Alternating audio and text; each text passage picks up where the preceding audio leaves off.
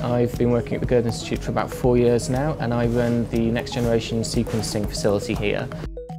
The current form of sequencing that came about in the mid-2000s, and that is about doing huge volumes of sequencing in the shortest amount of time possible. Before that, people were doing things like capillary sequencing, and to compare what they were doing then with what we're doing now, I think it took them about 13, 14 years to sequence the whole human genome the first time through. It cost them about $3 billion.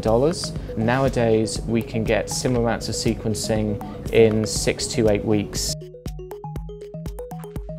I'm Ragini. I'm from Eric Miska's lab. The main focus of the lab is RNA biology, and we utilize different model systems to understand it.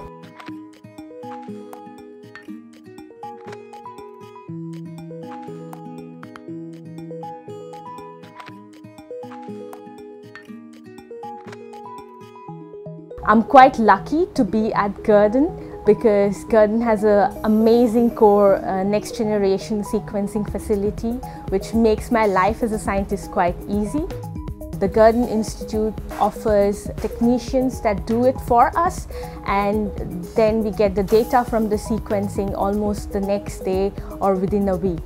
That's really good for me because once I know what's happening really quick, I can quickly decide which research direction to take.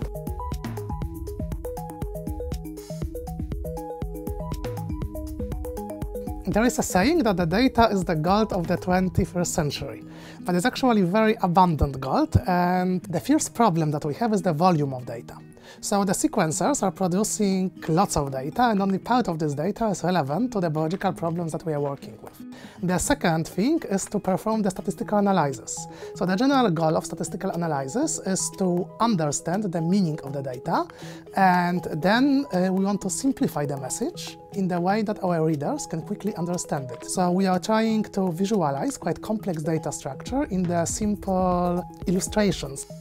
The data visualization is a little bit of mixture of mathematics and art, because you have to be mathematically precise in the way that you are presenting your data, but the presentation of the data also have to be attractive and also have to work with the imagination.